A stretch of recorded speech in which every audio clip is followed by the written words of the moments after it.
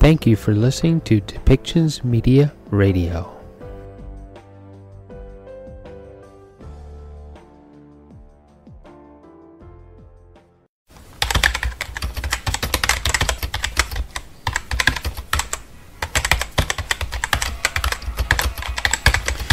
Welcome to Policy and Rights, the show about human rights and government policy.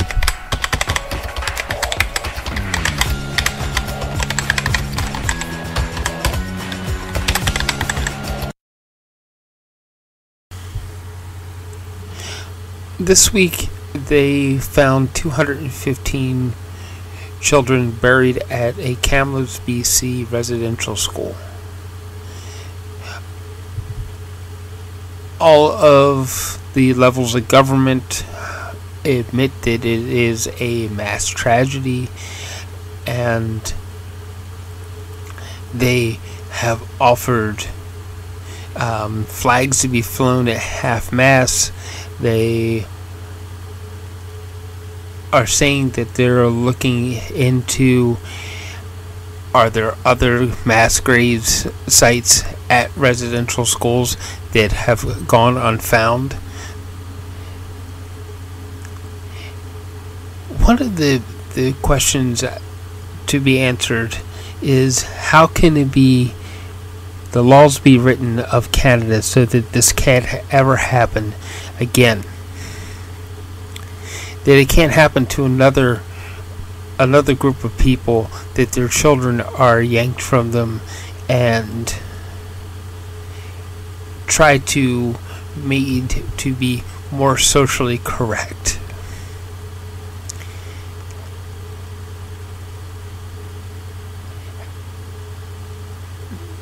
It is an absolute tragedy, and that the government offering apologies to Indigenous people over this and offering reconciliation is a good step in the right direction.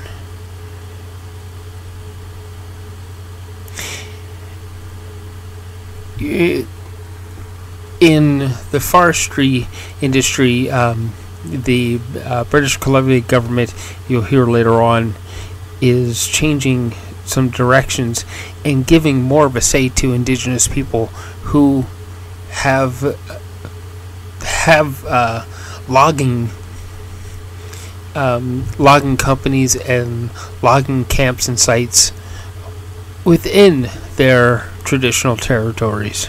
They're giving more say about it, and they're giving more rights to the income that come with that. Another good step in the right direction. We need to find equality.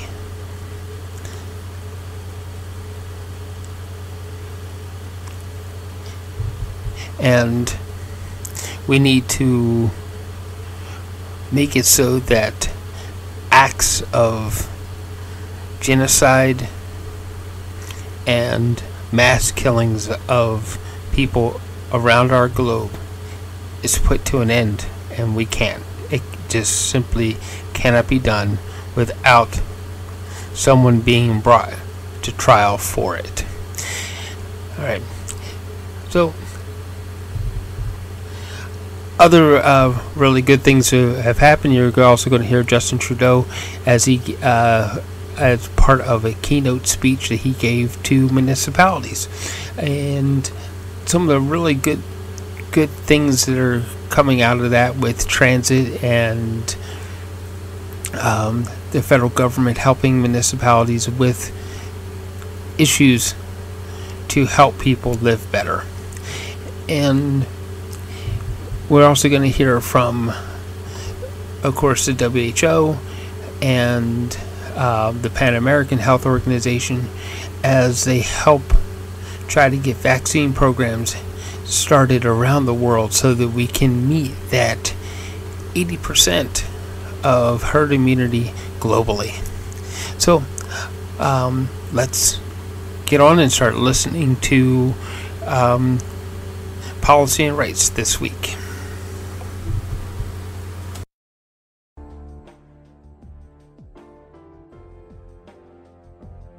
Thank you for listening to Depictions Media Radio.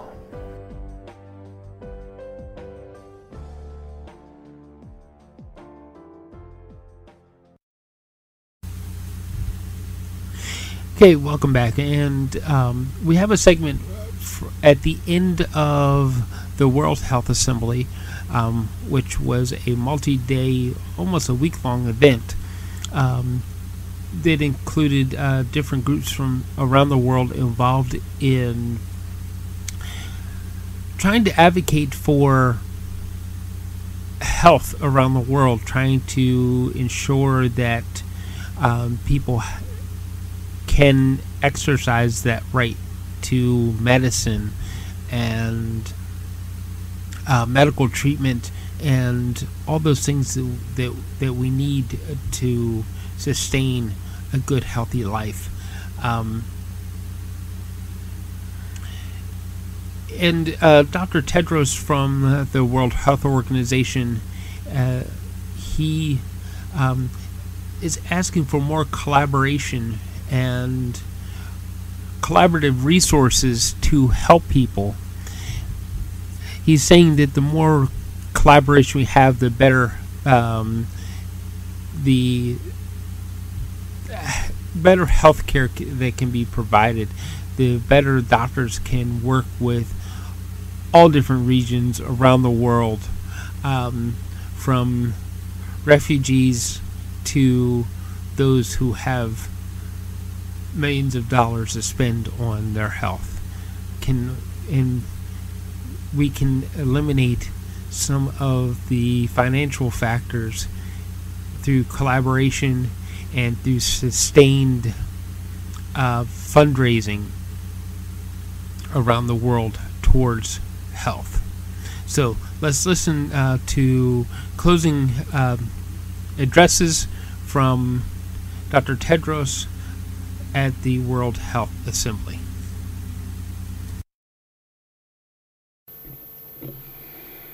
Your Excellency, Madam President, Excellencies, colleagues and friends.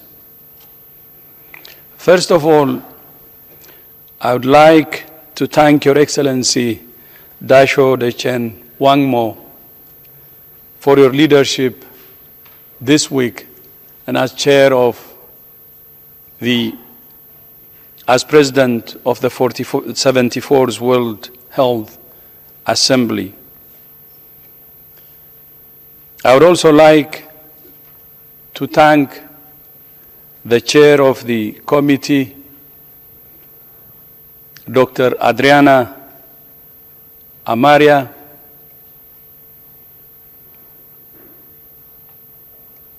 of Paraguay, and the chair of Committee B, Dr. Ifremi Wangiabete of Fiji.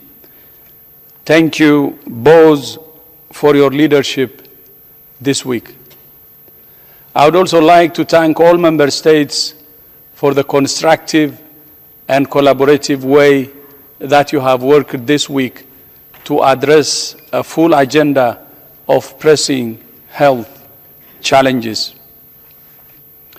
I know that the past week is the culmination of months of work for many colleagues, member states and the Secretariat alike, who have engaged in long hours of consultations, negotiations, and preparations that have resulted in a smooth and successful assembly. You have adopted more than 30 resolutions and decisions on diabetes, disabilities, ending violence against children, eye care, HIV/AIDS, hepatitis, and sexually transmitted infections, local production of medicines, malaria, neglected tropical diseases, non-communicable diseases, nursing and midwifery, oral health, social determinants of health, and strategic directions for the health and care workforce. And this morning, you approved a historic resolution on strengthening WHO preparedness and response for emergencies. I would like to thank all member states for the support they expressed for WHO and for making it stronger. The reports of the IPPR, the IHR Review Committee, and the IOSC are unanimous in their view that the world needs a stronger WHO at the center of the global health architecture.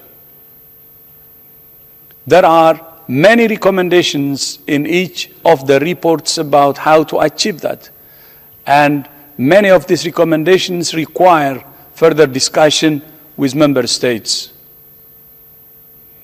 As the reports all say, and many member states have emphasized, a paradigm shift in the quantity and quality of funding of the Secretariat is a key issue. Throughout this assembly, many member states have spoken about their reliance on WHO experts at all levels for technical guidance. Our staff really appreciate this. But the reality of our funding model is that many of these expert colleagues are on short-term contracts, and even if they are not, their programs have to be planned in a debilitating cycle of financial ebb and flow. Even in the midst of this pandemic, we face a serious challenge to maintain WHO's response to COVID-19 at its current level. Last week, you heard about WHO's coordination in country, the technical support and guidance we provide, the capacity building and training of health workers, the scaling up of sequencing, the critical supplies, the surge deployments, and much more. It all has to be funded. We cannot pay people with praise, and WHO cannot grow stronger without sustainable financing. This is not a new issue. More sustainable financing has been one of my priorities as part of the WHO transformation. However, there have been two big differences at this assembly. First, the message that a strong WHO needs to be properly financed has been amplified by all the expert reviews that reported to this assembly. But the second thing that is different is that we have a way forward. I thank the Working Group on Sustainable Finance for its work so far and for its encouraging interim report to this assembly. And thank you especially to Germany and Björn Kummel for their leadership of this initiative. We look forward to its final report to the Executive Board in January. I also thank Member States for approving the planned program budget for 2022 and 2023. For the long-term strengthening of WHO, I urge Member States to seize this pivotal moment and chart a course to a sustainable financial model through the recommendations of the Working Group. In the medium term, I ask that you fully fund the next program budget.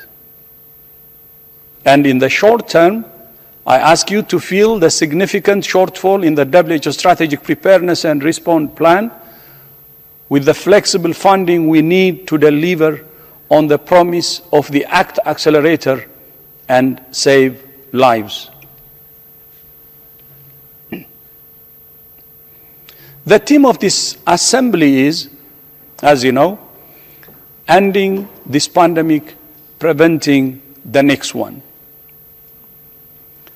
The reality is we still have a lot of work to do to end this pandemic. we're very encouraged that cases and deaths are continuing to decline globally. But it would be a monumental error for any country to think the danger has passed. The tailored and consistent use of public health measures in combination with equitable vaccination remains the way out. I urge all member states to commit to supporting the targets I set out on Monday to achieve vaccination of at least 10% of the population of all countries by the end of September and at least 30% by the end of the year. One day, hopefully soon, the pandemic will be behind us.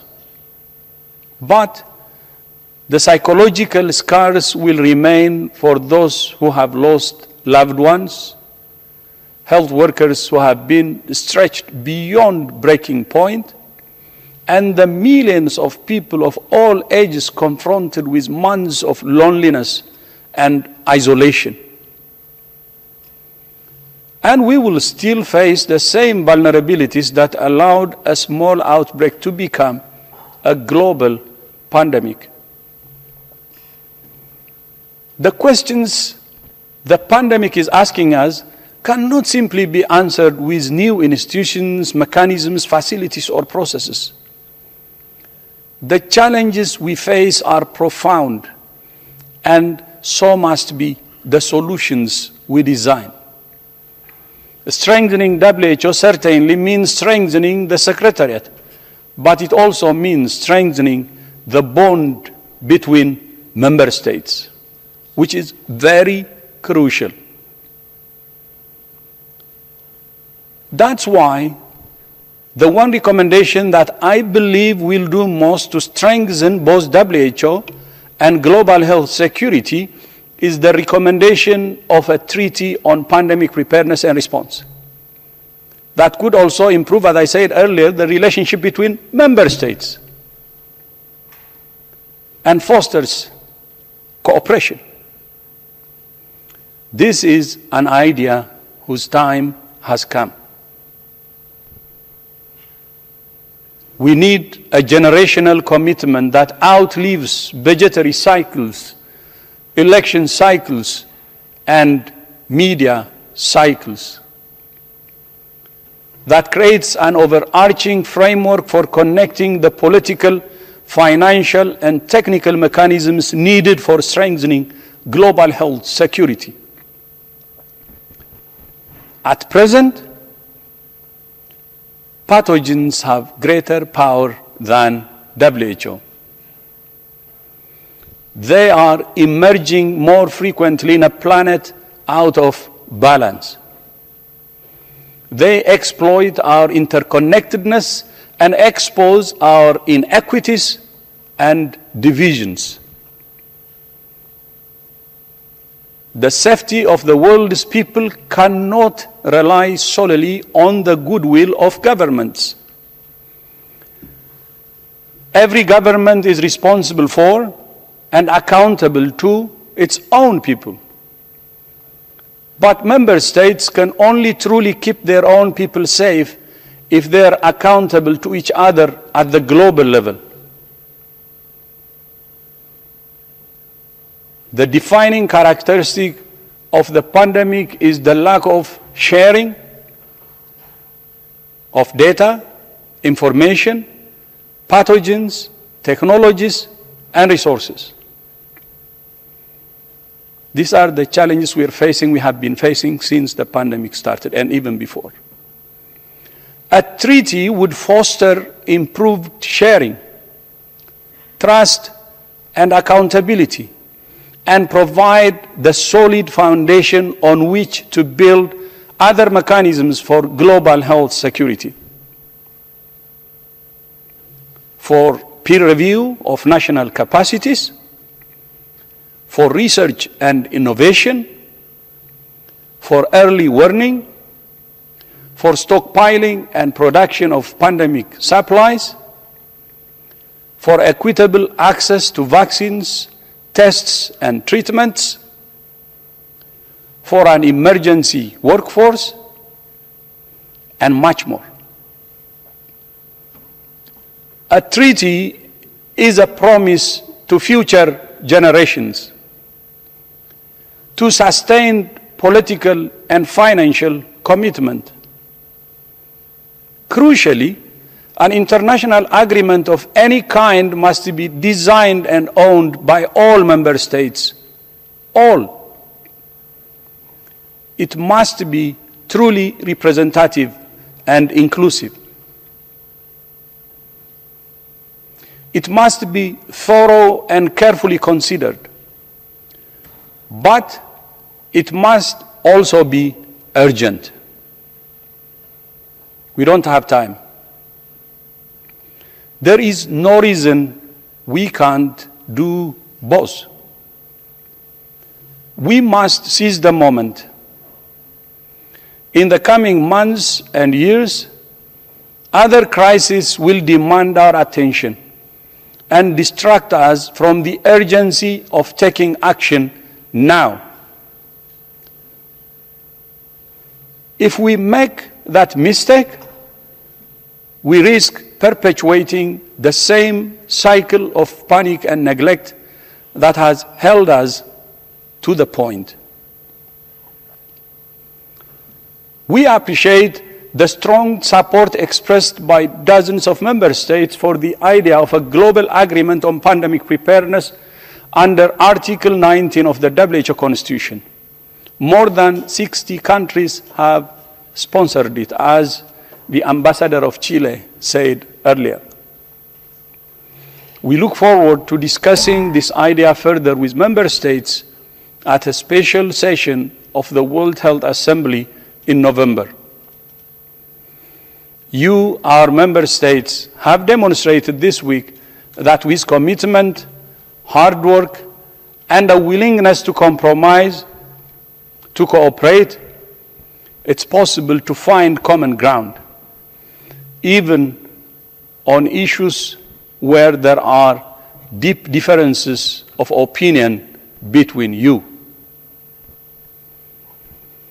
That same commitment and willingness is needed now. Pandemics are a threat to all of us, so we must work together to build a healthier, safer, fairer future for all of us. The pandemic has taught us many lessons. Among the most important is that when health is at risk, everything is at risk.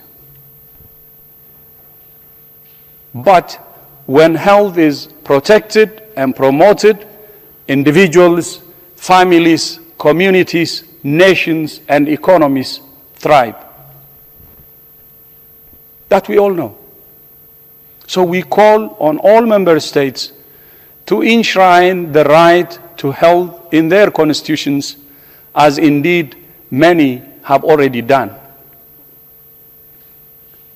But the right to health cannot, must not become an empty slogan.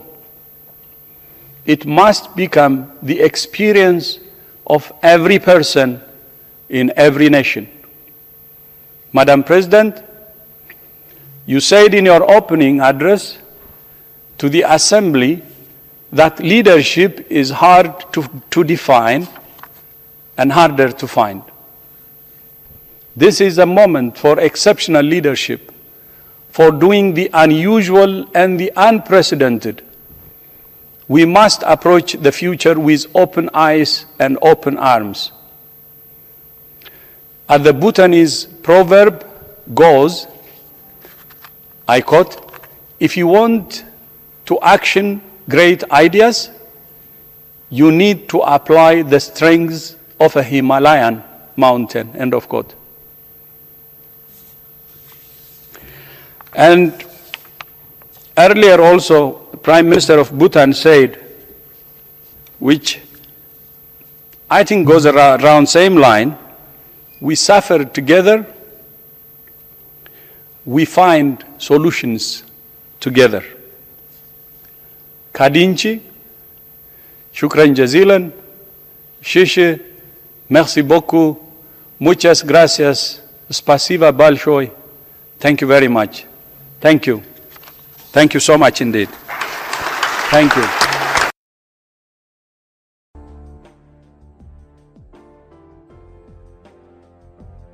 Thank you for listening to Depictions Media Radio.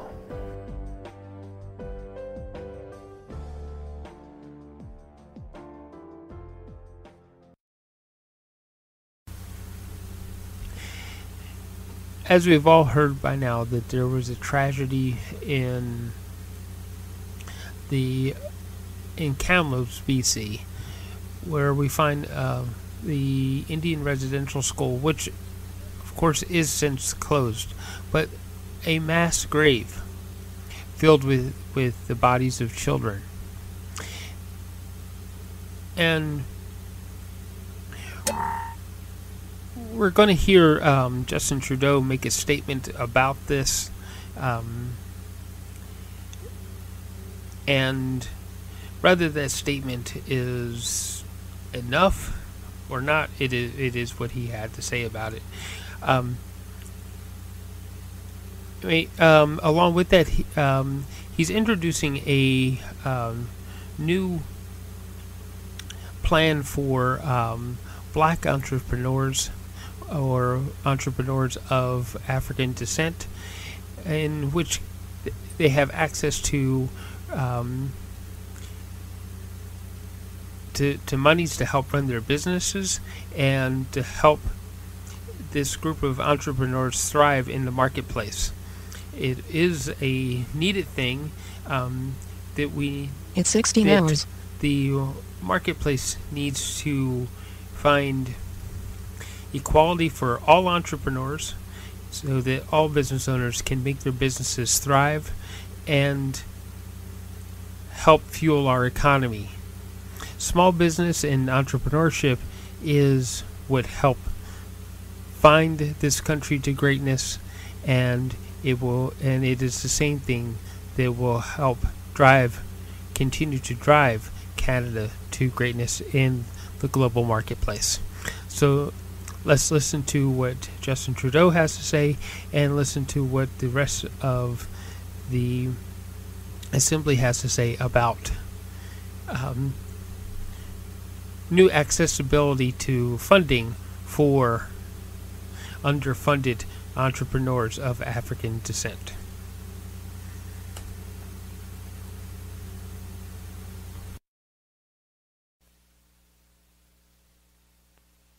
Mariang, avec les ministres Ahmed Hussein, avec Barter Tiger, certainement le secrétaire parlementaire Rachel Ben-Dayan et les députés, mes amis collègues Marcy Etienne et Emmanuel Dubois, bien sûr, et certainement notre Premier ministre, le très honorable Justin Trudeau. Nous savons que les barrières systémiques sont présentes dans toutes les sphères de notre société, incluant l'entrepreneuriat. Les personnes d'ascendance africaine continuent de faire face à des défis pour accéder à du financement, de démarrage, de renforcement de capacité et bien d'autres opportunités d'avancement. In a survey published earlier this week by the African Canadian Senate Group, Black entrepreneurs identified access to capital as their greatest barrier to success. 75% of over 300 entrepreneurs surveyed said that they needed to find $10,000 to support their business, and it would be difficult for them to do so. That is why today is so important. I'm thrilled to announce that starting today, the Black Entrepreneurship Program Loan Fund will begin accepting applications from Black entrepreneurs and business owners across the country through the Federation of African Canadian Economics, or FACE. It's incredible to think how far we have come in the last year. Thank you to everyone who is here, who have worked so hard to ensure that Black Entrepreneurship Program is a success, and that Black business support organizations who co-developed this fund, financial institutions, and Business Development Canada, they all deserve a hearty round of applause.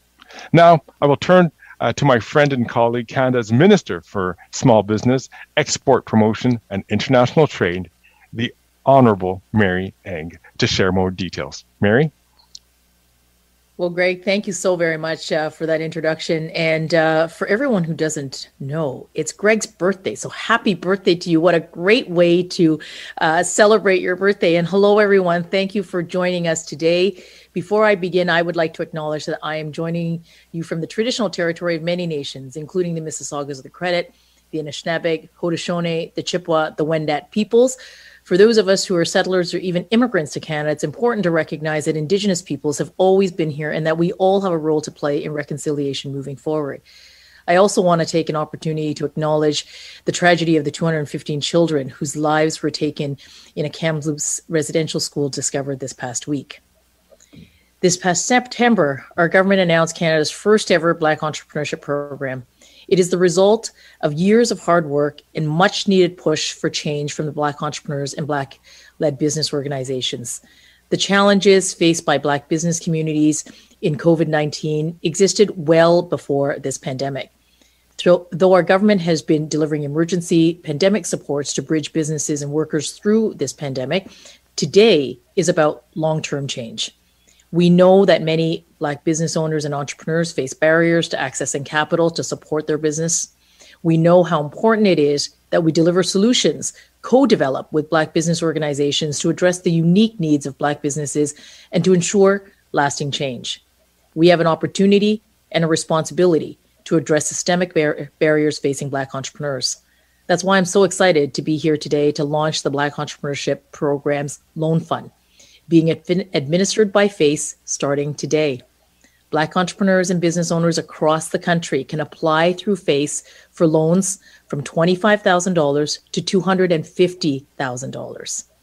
Altogether, this loan fund represents a total investment of $291.3 million to support the success of Black entrepreneurs.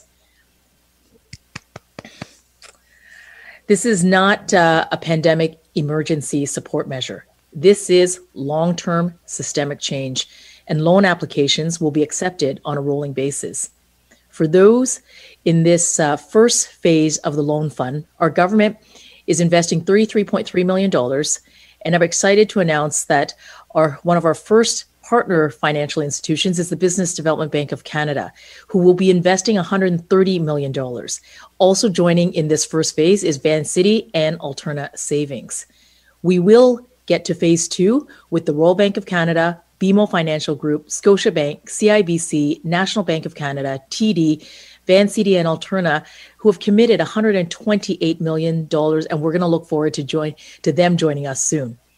I would like to thank all of the financial institutions for their hard work and dedication over the last 8 months, co-developing this very loan fund with Black business organizations, FACE, and the Government of Canada to change the way that Black entrepreneurs are supported in Canada. This program would not be possible without all of you, and I'm looking forward to continuing our work together now and into that second phase.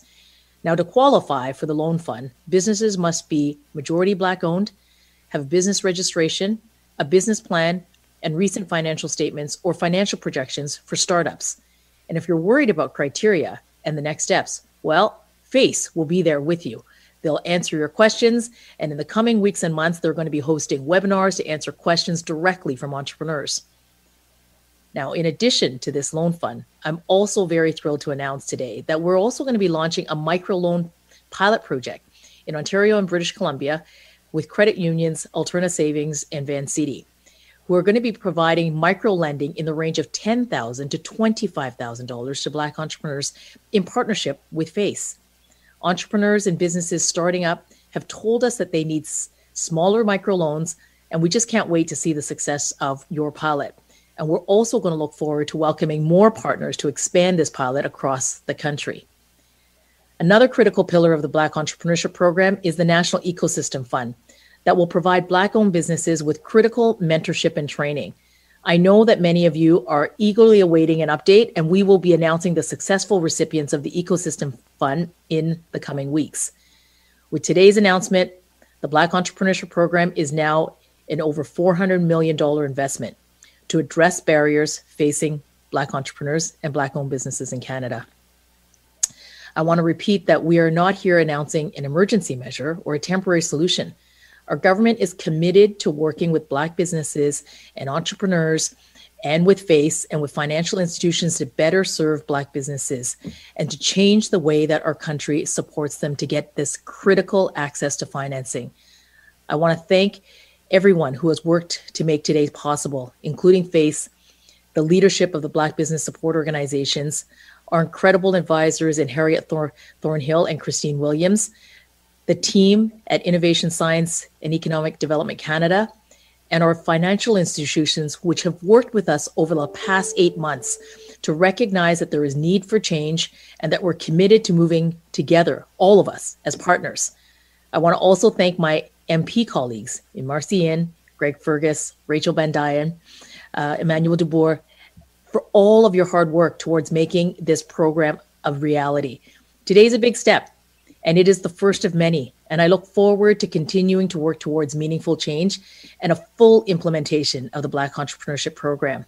With that, it is now my pleasure to introduce my good friend and one of the biggest champions and the biggest supporter of this program in our government, and who has been with us from day one when we launched the Black Entrepreneurship Program. Prime Minister, over to you. Bonjour tout le monde. Hello, everyone from Ottawa, unceded Algonquin territory. Thank you, Mary, for all your outstanding work as Minister of Small Business, Export Promotion, and International Trade. It's great to be joined today by members of our own team and leaders within banks and organizations from across the country. I know you're all committed to addressing structural barriers faced by Black entrepreneurs and business owners, so thank you for being here this morning. But before I get into why we're here today, I want to talk about the heartbreaking news that 215 children were found buried at the former Kamloops residential school. 215 children. Think of their loving families that they were ripped away from. Think of the communities that never saw them again. Think of their hopes, their dreams, their potential, of all they would have accomplished, all they would have become. All of that was taken away. These were children who deserved to be happy. Most of all, they deserved to be safe. As a dad, I can't imagine what it would feel like to have my kids taken away from me. And as Prime Minister, I'm appalled by the shameful policy that stole Indigenous children from their communities. Our thoughts are with Te Kamloops Te Secwépemc First Nation and with all Indigenous communities across Canada. Sadly, this is not an exception or an isolated incident. We're not going to hide from that. We have to acknowledge the truth. Residential schools were a reality, a tragedy that existed here in our country, and we have to own up to it. Kids were taken from their families, returned damaged, or not returned at all with no explanations until this week. People are hurting, and we must be there for survivors. Later this afternoon, I'll be talking directly with Ministers Bennett, Miller, and Vandal, and with all ministers about the next and further things we need to do to support survivors and the community. We promised concrete action, and that's how we'll support survivors, families, and Indigenous peoples. Pour honorer les 215 enfants qui ont perdu la vie à l'ancien pensionnat de Kamloops, ainsi que les survivants des pensionnats et leurs familles, les drapeaux des édifices fédéraux seront en berne jusqu'à nouvel ordre.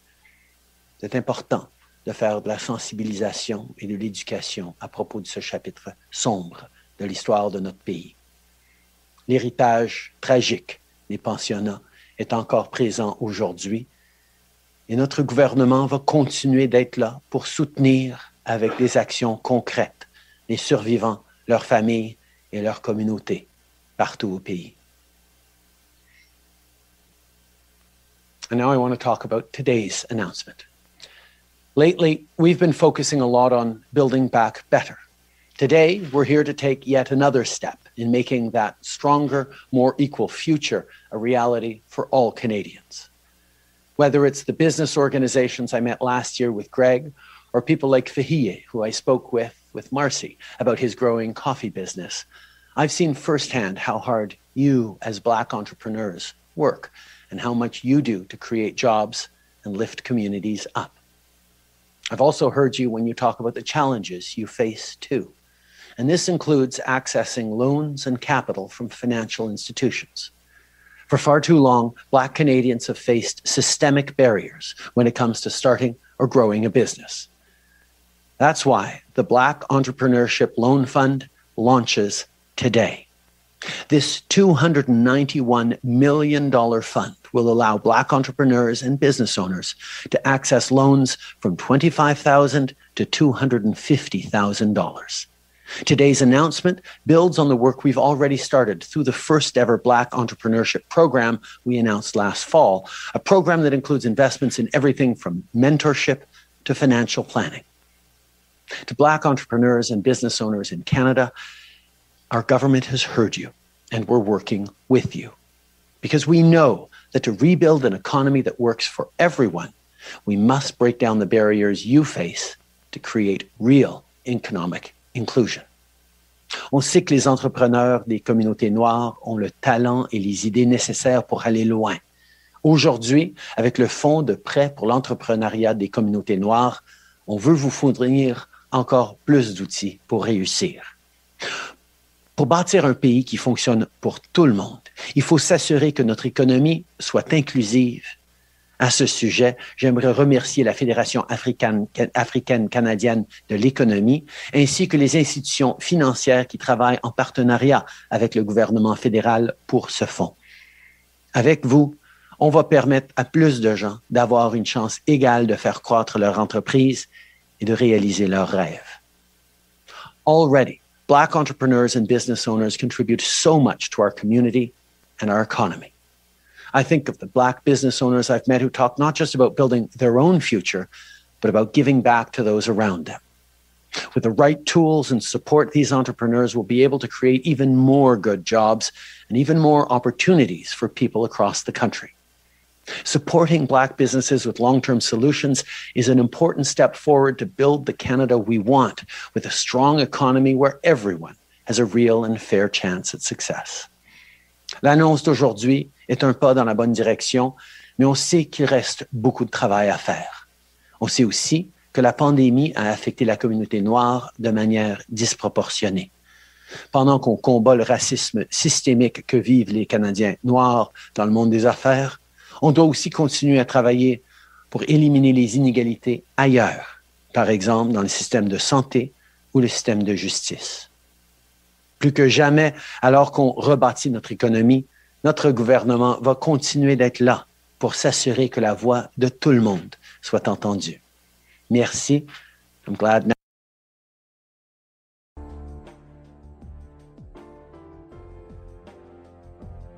Thank you for listening to Depictions Media Radio.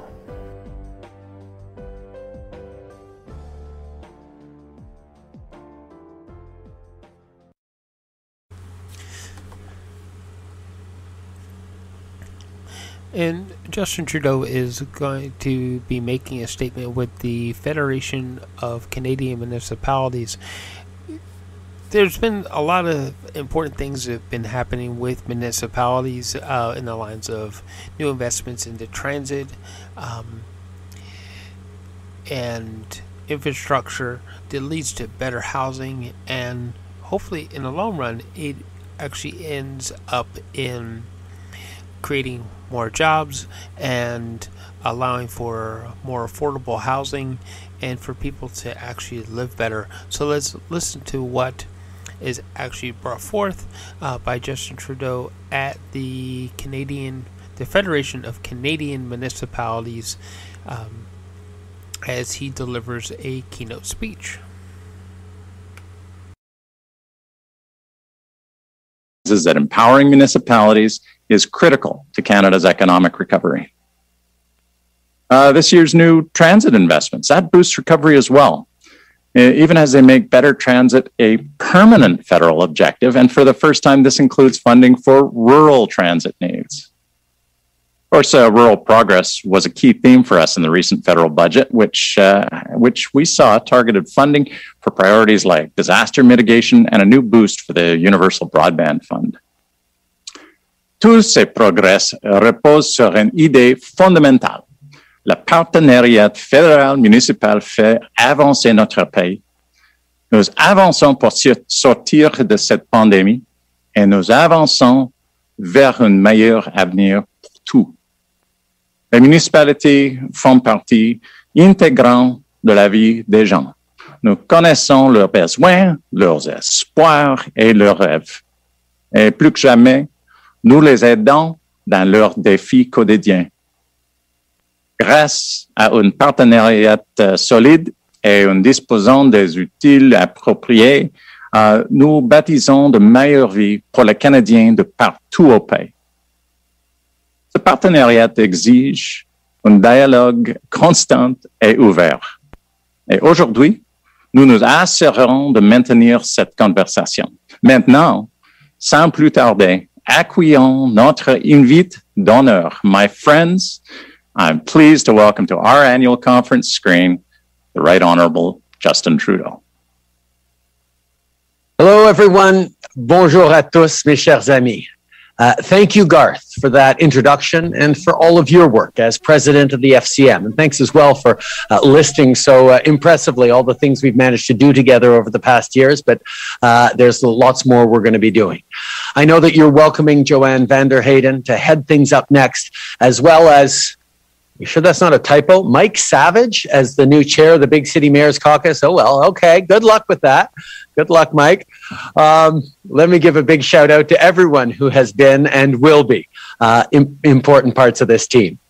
I also want to recognize just a few of the outstanding leaders I've had the chance to work with over the last few years. Mayor Iveson, Don, you've been a tireless voice, not just for the people of Edmonton, but for folks across the country as FCM's Big City Mayors Caucus Chair. Mayor Nenshi, I know that your voice here in this forum and in Calgary City Hall will be missed. Et au maire Labaume, Régis, après autant d'années de service, ton leadership va nous manquer tous. Merci à vous tous. We've got a lot to discuss today. And first and foremost, I must begin with the horrific discovery of First Nations children buried at the former residential school in Kamloops. Our country failed them. It failed their communities and their families. That is the truth. And it is a truth we must all face. On sait que le cas du pensionnat de Kamloops n'était pas un incident isolé. On sait que les recherches se poursuivent pour savoir ce qui s'est passé avec des enfants perdus dans le système des pensionnats autochtones.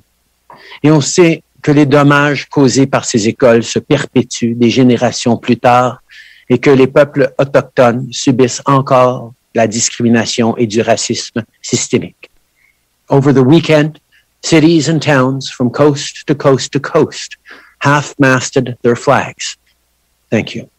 It is vital that as a country, we all acknowledge this appalling and shameful policy of residential schools. In the weeks and months to come, there will be much, much more work ahead. Yesterday, I met with my cabinet to discuss our next steps on concrete action to support survivors, families, and Indigenous peoples. This is work we must all be part of, because as the Truth and Reconciliation Commission calls to actions remind us, any efforts to repair the terrible wrongs done by residential schools can only happen if every order of government takes action alongside Indigenous peoples. This is all of Canada's responsibility as we walk together on the path of reconciliation. Des centaines d'enfants ont été enterrés dans une tombe anonyme. Ça s'est passé ici, dans notre pays. Ils se sont fait voler leur avenir. Leurs familles et leurs communautés n'ont jamais pu les revoir. Le Canada les a abandonnés. En tant que pays, on doit toujours choisir de faire mieux. Chaque fois qu'on fait face ensemble à des défis ou à des horreurs, on doit toujours garder un objectif commun en tête, celui de bâtir un pays meilleur et plus juste pour tout le monde. Pour y arriver, il faut avoir des conversations difficiles, surtout Il faut faire face à la vérité. C'est la seule avenue possible. I've been coming to the FCM's annual conference every year for almost a decade now. In that time, we've done a lot together. But as I look back at this past year, I don't think there's ever been a moment where we've worked more or better as partners. From day one, we knew it would take a true Team Canada effort to beat this pandemic. And yes, there were lots of calls and check-ins with many of you on local hotspots and emergency efforts. But I'm also talking about a Team Canada approach that goes deeper, an approach where we all come together around a common goal and each do our part to get there. Just take the vaccine rollout. We worked hard early in the pandemic to position our government well to negotiate vaccine contracts, handle the international shipments, and coordinate supplies. The provinces and territories are delivering these vaccines to the front lines. And you, as municipalities, are getting people out to vaccine clinics, including with public awareness campaigns that ensure no one is left behind. Pour tout le travail exceptionnel que vous avez accompli, merci. Ça démontre bien tout ce qu'on peut réaliser en collaborant en équipe. Plus de la moitié des Canadiens ont maintenant eu au moins leur première dose de vaccin. Dans de nombreuses régions, le nombre de cas a diminué et les entreprises locales commencent à rouvrir. Par contre, ça ne veut pas dire que notre travail est terminé. En réalité, c'est plutôt le contraire. Cities like Winnipeg are still being hit hard by COVID-19. And right across the country, the impacts of this pandemic continue to be felt on the front lines, in the budgets of municipalities, and by communities wondering when Main Street will be back to normal. That's why we doubled the Canada Community Building Fund, formerly known as the Gas Tax Transfer, and created the Safe Restart Agreement so you can support your communities. And it's why we invested to help many municipalities balance your budgets and give hardworking Canadians tax breaks. Standing together has brought us this far. It's saved lives and kept small businesses afloat. So once this pandemic is over, and hopefully it will be soon, what reason could we have to not continue to use this Team Canada effort? C'est le moment de poursuivre nos efforts pour améliorer la vie des gens d'un bout à l'autre du pays. Déjà, malgré la pandémie, on fait avancer des projets essentiels. Je pense notamment à l'accès à l'Internet haute vitesse, au traitement des eaux usées ou à ce qu'on fait pour assurer la sécurité des gens. À ce sujet, je sais que la ministre Monsef va vous rencontrer cette semaine pour discuter de la façon dont on lutte contre la haine en ligne pour l'empêcher de se transformer en violence contre les femmes et les filles. Au cours des derniers mois, on a aussi pris des mesures importantes dans le transport collectif pour aider les villes et les municipalités. Au printemps, on a annoncé un financement de plusieurs milliards de dollars pour les infrastructures permanentes de transport collectif, y compris des fonds destinés spécialement aux communautés rurales et au transport en commun dans les régions. Que ce soit en connectant les gens ou en créant des emplois, ces investissements vont apporter du vrai changement. Et je sais qu'on peut et on va en faire encore plus ensemble. Ça m'amène à parler d'un autre enjeu qui est important pour nous tous et pour tous les Canadiens, le logement. In too many places, owning a home is too far out of reach. After all, how's a young family somewhere like Vancouver supposed to put away enough money when regular houses cost upward of $1 million? And in Canada's largest city, it now takes almost 280 months for an average family to save for a down payment. Look, owning a home is a big investment, so it makes sense to rent or stay with family while working towards a down payment. But 23 years to save for a house, that's just not reasonable. Young people aren't facing a housing problem. They're facing a housing crisis.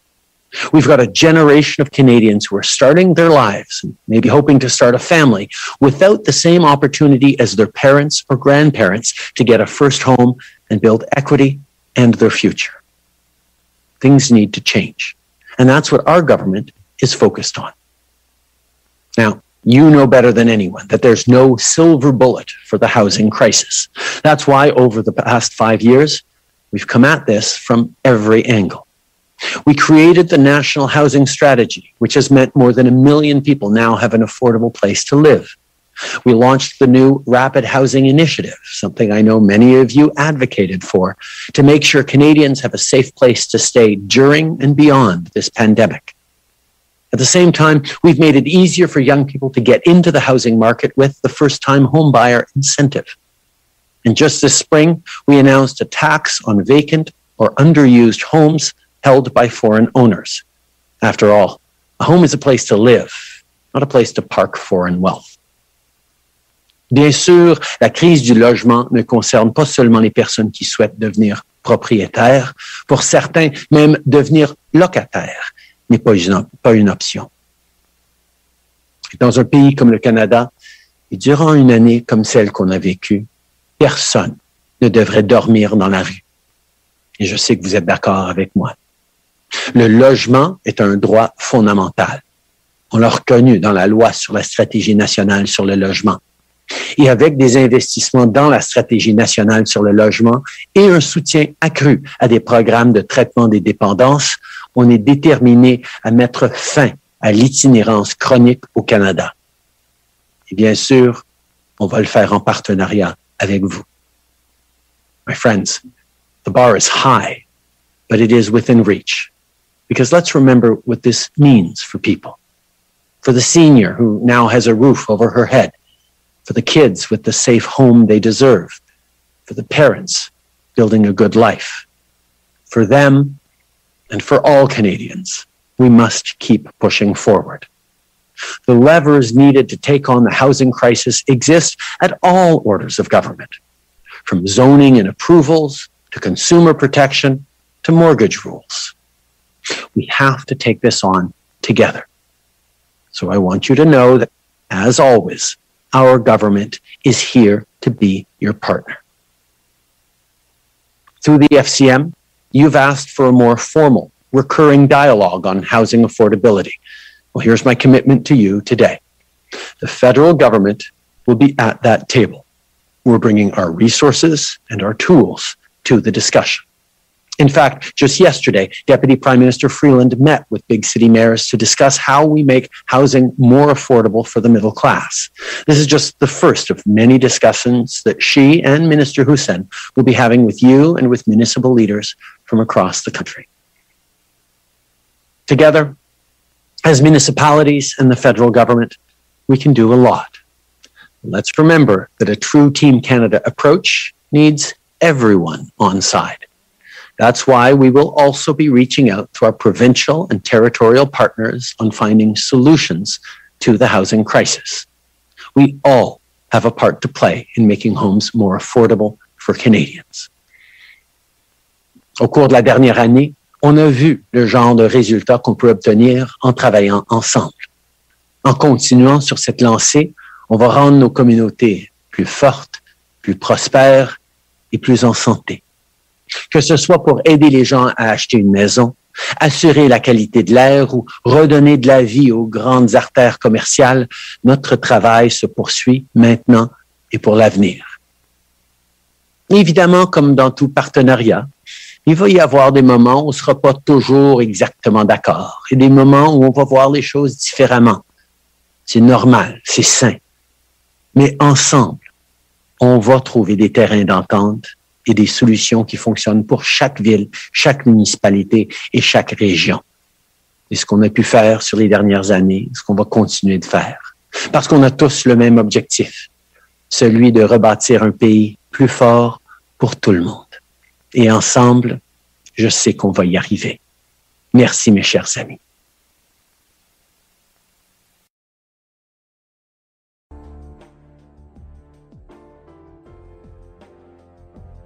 Thank you for listening to Depictions Media Radio.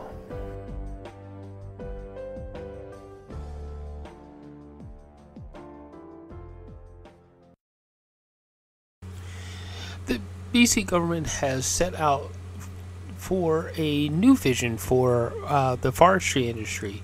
And the forests are at the heart of BC and the economy with softwood lumber and old growth forests to attract more tourists. And there's also a lot of issues around allowing more indigenous and First Nations groups to actually be involved with the lumber, how the lumber is actually handled, and the trees and the forests are actually handled on the traditional territories. So why don't we listen to what John Horgan and the Minister for Forestry actually has to say in this announcement about how they're going to revise how the forests are actually handled, managed, and stewarded so that they can last for generations to come.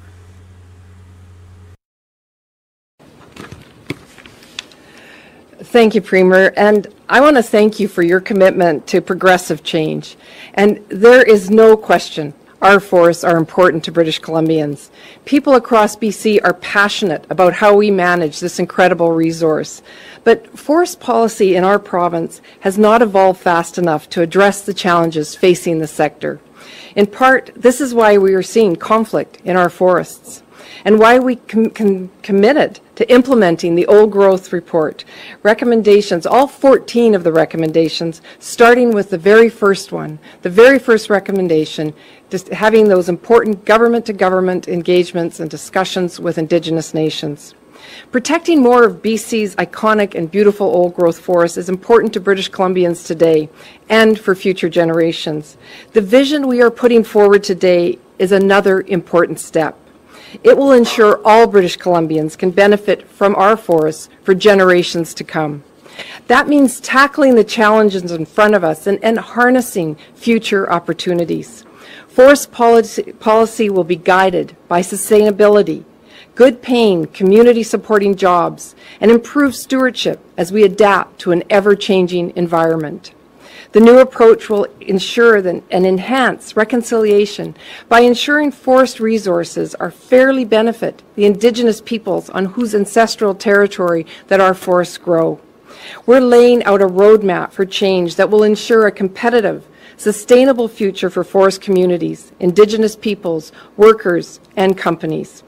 It includes moving forward to support the shift from a high volume to a high-value forest sector, as the Premier so eloquently stated.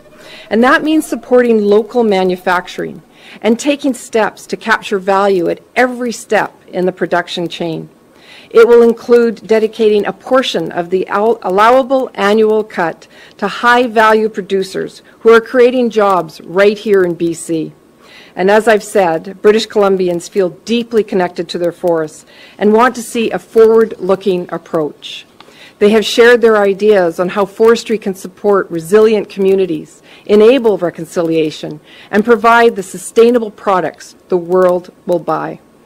They also want to ensure we are upholding our responsibility to the environment and prioritizing biodiversity and ecosystem health.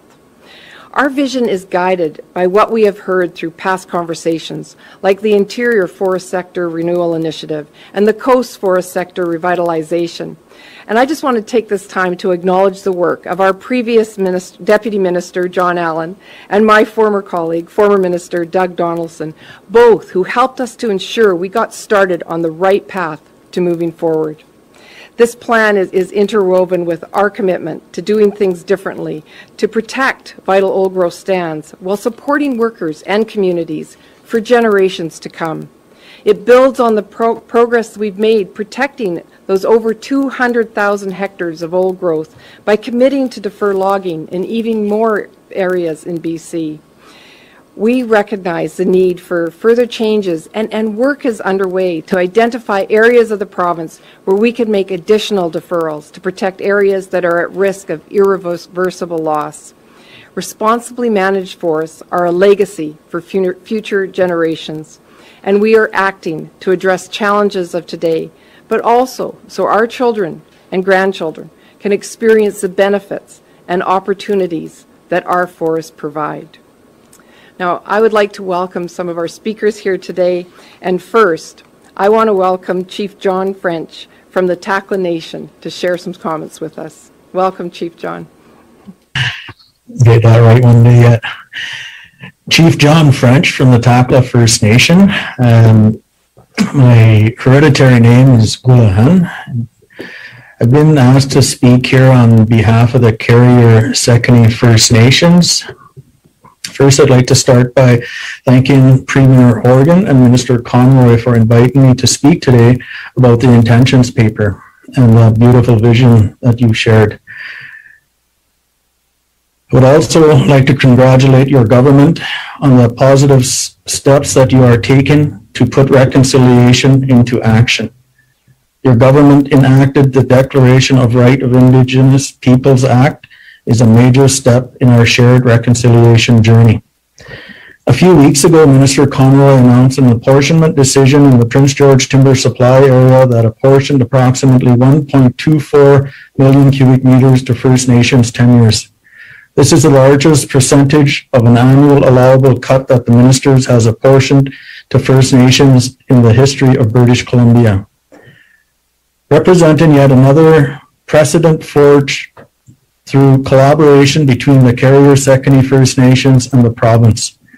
Continuing to put reconciliation in action in the forest sector means several things to the First Nations, including enhancing our stewardship outcomes for First Nations, ensuring that the use of our resource benefits us as First Nations people economically, spiritually, and otherwise, ensuring that the use of our resource,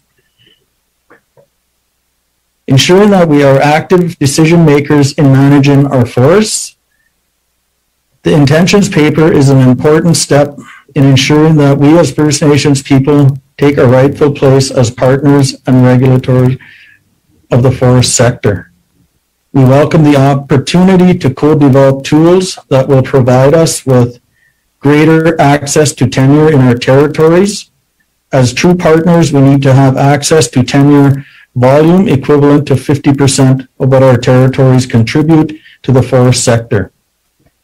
Equal revenue sharing with the province, joint decision-making on key statutory decisions. The province's ability to deliver on its commitments to co-develop these tools with First Nations will be the important yardstick in measuring the province's commitment to implement DRIPA. These changes are long overdue and will provide the certainty to all participants in the forest sector in that British Columbians are seeking. Must say, thank you.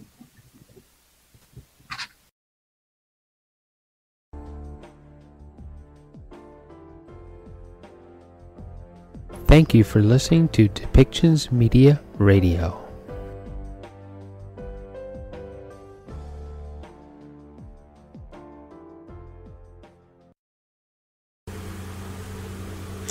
PAHO is urgently working with Haiti over the rising number of cases, and they're trying to get the AstraZeneca vaccine through COVAX into Haiti, delivered as quickly as possible. There are still ongoing issues with deliveries from India, where the Indian government is holding back deliveries or redirecting them because of their problem with COVID-19. There are other countries, of course, in South America, such as Bolivia and Paraguay, that are still having trouble with rising cases of COVID-19. Of course, the overall message is that we need, in order for our global society to return to what it was before COVID-19, we do need to get into every country and cause an immunization so that we can get that 80% herd immunity to be spread around the world. And of course, that is still going to take some time to make that happen, as more developed countries, of course, have already seen well over their 80% of the populations have at least received their first dose and are now waiting for their second dose. So let's listen to what Dr. Etienne and Dr. Barbosa actually have to say in this latest press conference from the Pan American Health Organization, or PAHO.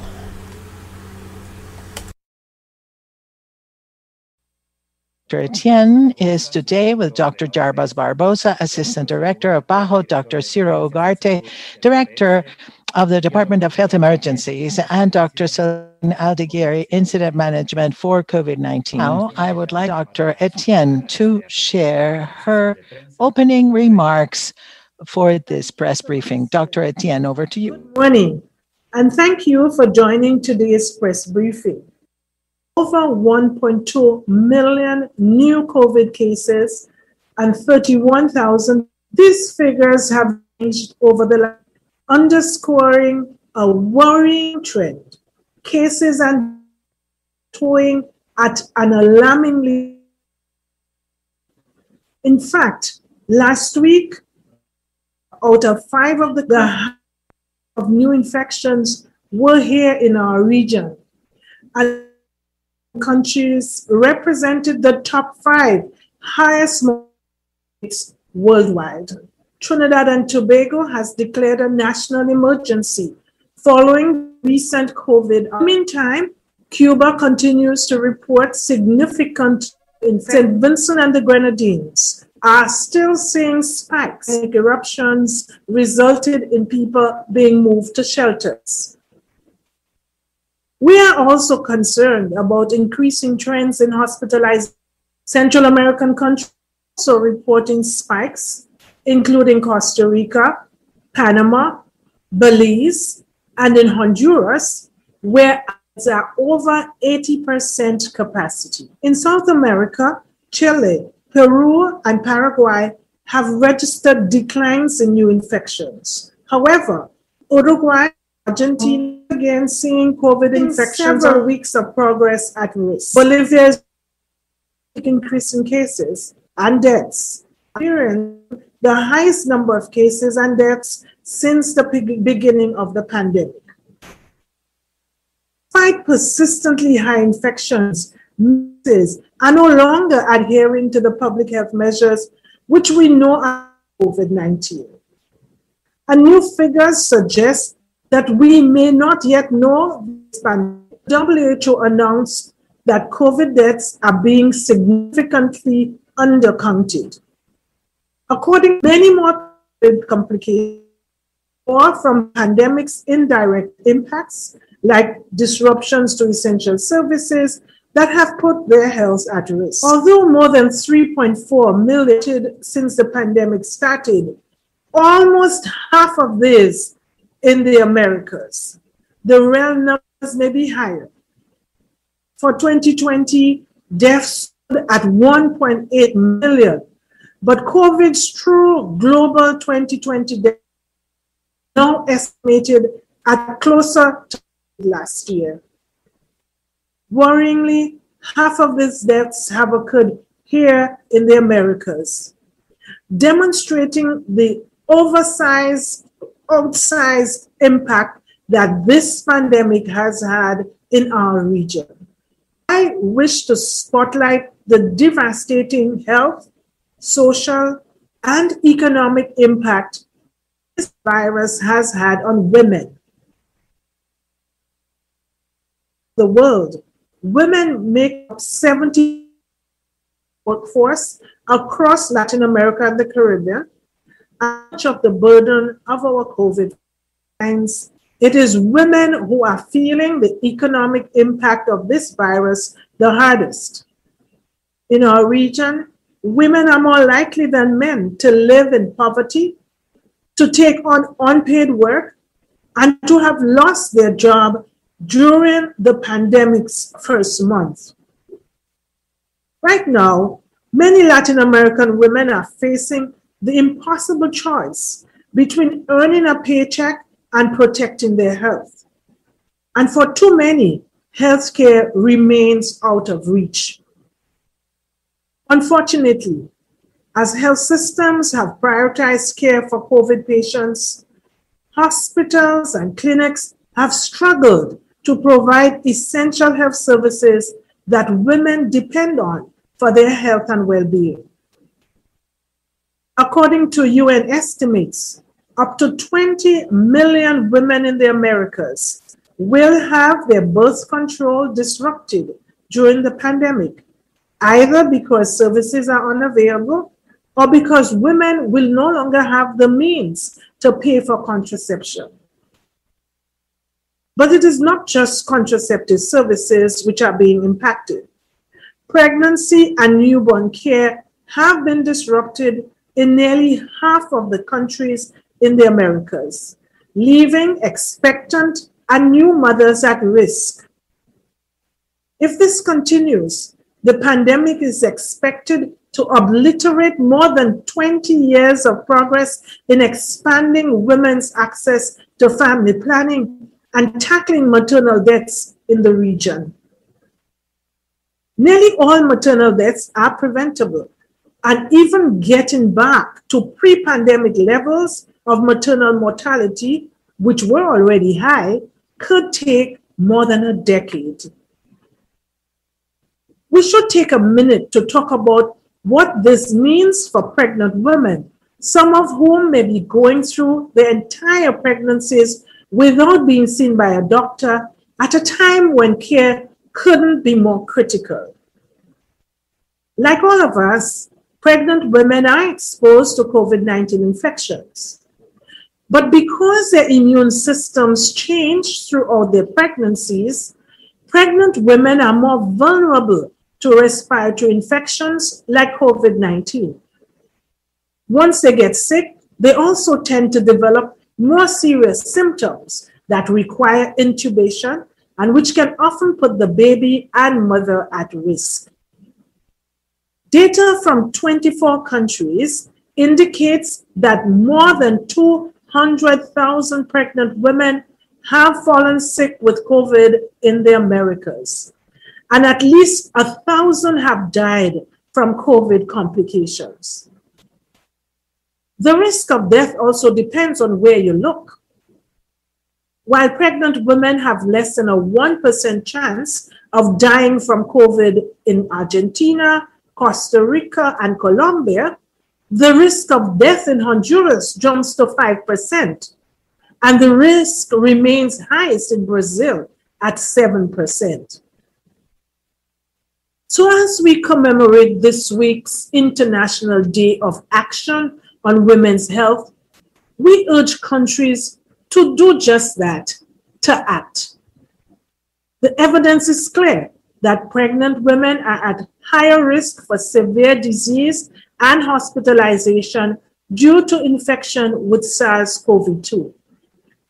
So we can start by ensuring that women and girls can access the health services that they need, like sexual and reproductive health services and pregnancy and newborn related care during the COVID response. We must remember that the challenges and inequities that we face prior to COVID-19 have not gone away during the pandemic. In fact, they've only worsened, and we cannot overlook them. That's why we must make protecting the lives of women a collective priority.